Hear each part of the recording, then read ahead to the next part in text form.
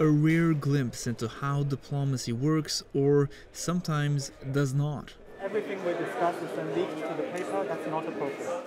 Chinese President Xi Jinping with his interpreter cornered Prime Minister Justin Trudeau on the margins of the G20.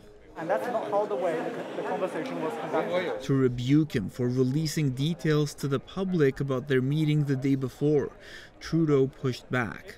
Canada will believe in free and open and frank dialogue, and that is what we will continue to have. We will continue to look to work constructively together, but there will be things we will disagree on. Canada recently launched a new Indo-Pacific strategy that includes a tougher stance on China over human rights concerns. Canada needs to be able to engage constructively and directly on areas we can work together, while at the same time we continue to be there to challenge on human rights. But this was hardly the only challenge for the Canadian government on the G20's last day. Leaders woke up to news of Russia's latest attacks on Ukraine and a missile that struck Poland, killing 2 people. Trudeau was summoned to an emergency G7 and NATO meeting.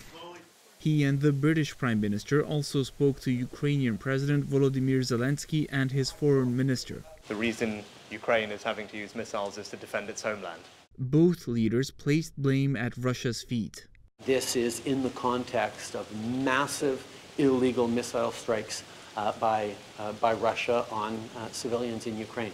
Ultimately, G20 leaders issued a statement noting most members condemned the war but did not name the ones who did not.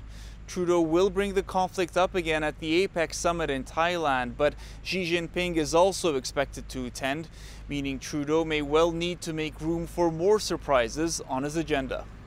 Rafi Bujikani, CBC News, Bali, Indonesia.